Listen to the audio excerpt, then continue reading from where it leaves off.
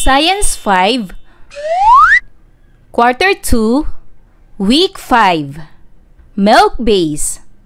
Let's learn about reproductive system in plants. Hello kids, it's me, Teacher Frel. Don't forget to subscribe, like, and share, and hit the notification bell for the latest video. You can also follow my Facebook page, Teacher Frel TV. Welcome back kids! For today's lesson in Science 5, we will discuss about reproductive system in plants. At the end of this lesson, you are expected to describe the reproductive parts in plants and their functions. Like animals, plants are also capable of reproduction. They reproduce in many ways.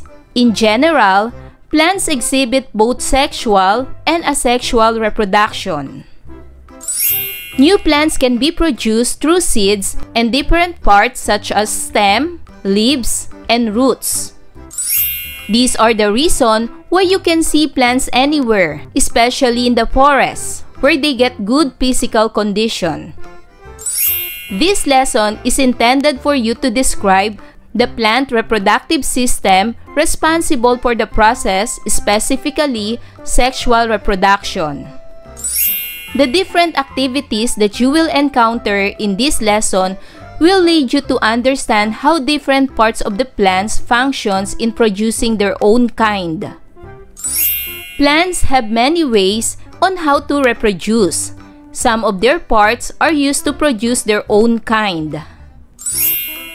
Do you know of any plant in your community that grows another new young plant through their leaves or stalk? For our first activity, let's do learning task 1. Study the pictures. Name the plant. Identify the part of the plants used for reproduction. Identify the name of the plant and also identify the part used for reproduction. For the first picture, the name of the plant is pechay. The part used for reproduction is the seed. Next picture, the name of the plant is taro. The part used for reproduction is the roots. And the third picture, the name of the plant is sweet potato. And the part used for reproduction is the roots. Look at the picture below. Do you know the name of this plant? Yes, this plant is a malunggay plant. Malunggay or horseradish is a common plant found anywhere in the community. It has a lot of health benefits. Based on the different studies, its parts are used for medicinal purposes. Which part of the malunggay plant is used to reproduce its kind? What part of plant seeds are developed? Flower is an accessory organ of the plants used in sexual reproduction. Flowers can be classified as complete and incomplete. A flower is said to be complete when it has both male and female reproductive parts. On the other hand, it is incomplete when it has only one reproductive part, either male or female. Most plants important to agriculture like corn, rice, wheat, and soybeans are flowering, which means that they undergo sexual reproduction. Study the parts of a flower. The parts of a flower are stamen. It composed of anther and filament. Sepal, receptacle, peduncle, ovule, petal, carpel. It consists of stigma, style, and ovary. Flowers are parts that indicate a plant is producing seeds. When seeds are produced, it means the plant performs sexual reproduction. Different parts of the flower are involved to do such process. Peduncle, also called as pedicel, is the stalk of the flower that is important to hold the fruit. Study the picture. Receptacle is the thickened stem part attached to the peduncle, and it is where the flower or group of flowers grows. Study the picture. Sepals, pronounced as sepals, encloses and protects the upper parts of the flower, especially when the flower is still a bud. Study the picture. Sepals are considered modified leaves, which means they have special function. A flower has always a collection of sepal called calyx. And now, let's do learning task 2. All plants that bear flowers are called flowering plants. Flowers are useful in the process of fertilization among plants. Below is a figure showing the parts of a flower involved in fertilization. Study the figure and label the parts of a flower. Copy this in your notebook. Give the parts of the flower. For number 1, this part is anther. For number 2, this part is called filament. For number 3, this part is called stigma. Number 4, this part is called style. Number 5, this part is called ovary. Number 6, this part is called ovule. Number 7, this part is called petal. And number 8, this part is called sepal. The most observable part of the flower in which people normally appreciate is petal. Petals normally have different colors, depending on the type and species of plant. For instance, gumamela plants produce flowers in varying colors. Petals accommodate all insects for pollination. Some flowers have 3 petals, while others have 5 or more petals. When petals are in group or by set, they are called corolla. To perform sexual reproduction, a flower has stamen and pistil that serve as male and female reproductive organ respectively. Stamen, or male organ, is composed of filament and the anther. The filament is hair-like structure that holds the anther, bringing the pollen grains to the position where it can be released effectively. The anther has 2 major lobes with pollen sacs that carries all the pollen. Pollen grains are released by the anther when they are already matured. On the other hand, pistil is the female reproductive part of the flower. It consists of several parts such as style and stigma. The style is an elongated part of the flower that supports and connects the stigma to the ovary. It extends to the height where the stigma can collect and trap pollen grains. The stigma, the one that receives the pollen grains, is a sticky and swollen structure at the tip of the style. The fluids that is secreted by the stigma, enabling the pollen grains to mature continuously until they germinate. If both pistil and stamen are present, the flower is considered complete or bisexual, like rose and gumamela. On the other hand, a flower with either stamen or pistil is considered as incomplete or unisexual.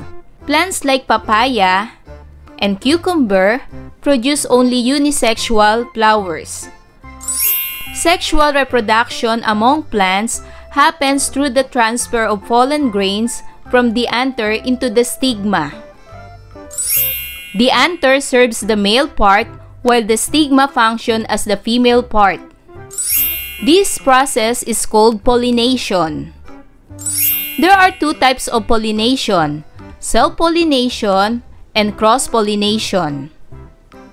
And now, let us do learning task 3. Compare and contrast the two types of pollination. Use the illustration to answer the question. First, self-pollination. Number 1. In what part of the flower are pollen grains located? Very good. It is located at the anther. Number 2. In what part of the flower pollen grains are transferred during pollination? Very good. This part is the stigma. Number 3. How many plants are involved in the process? Correct. There is only one plant. Next, cross-pollination. In what part of the flower are pollen grains located? It is located at the anther. In what part of the flower pollen grains are transferred during pollination? Very good. This part is the stigma.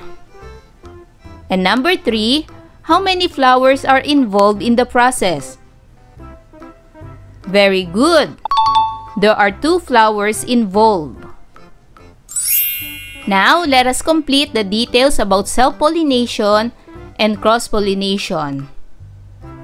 Self-pollination happens when the pollen grains are transferred from the anther of a flower to the stigma of another flower in the same plant, while cross-pollination is a process that requires 2 individual plants of the same species. Now, look at the picture below. And let's complete the details. The transfer of pollen grains from flower A to B is called self-pollination. The transfer of pollen grains from flower B to flower C is called cross-pollination. Self-pollination happens when the pollen grain are transferred from the anther of a flower to the stigma of another flower in the same plant. Cross-pollination is a process that requires 2 individual plants of the same species. Self-pollination and cross-pollination are examples of pollen grain transferred through insects. When pollination is caused by wind and other non-living factors, it is called abiotic pollination. Fertilization occurs when swelling tube-like pollen grains goes into the stigma through the style to reach the ovary. The process is complete at the moment the sperm is released from the tube to fertilize the egg in the ovule. Fertilized ovules get matured to develop into seeds. On the other hand, the ovary enlarge and develop to become the fruit. Ripening of fruits signals that the seeds are already prepared to be planted and produce new plants. Sexual reproduction through pollination is possible with the help of pollinators. Pollinators are agents for the transfer of pollen grains from a flower of either same plant or different plants of the same species. And now let us do learning task 4. Name 3 plants. Identify the pollinators by completing the chart below. Illustrate how pollination takes place in each flower. Draw this in your notebook. For example, the agent of pollination or pollinator is the wind. This is the drawing. Another agent of pollination or pollinator is the water. This is the drawing. And another agent of pollination or pollinator is the insect. This is the drawing. Remember, like animals, plants are also capable of reproduction. They reproduce in many ways. In general, plants exhibit both sexual and asexual reproduction. So kids, did you understand our topic for today? Wow! Good job! Kids, I hope you learned a lot from this lesson. Until our next topic, bye-bye kids! Thanks for watching!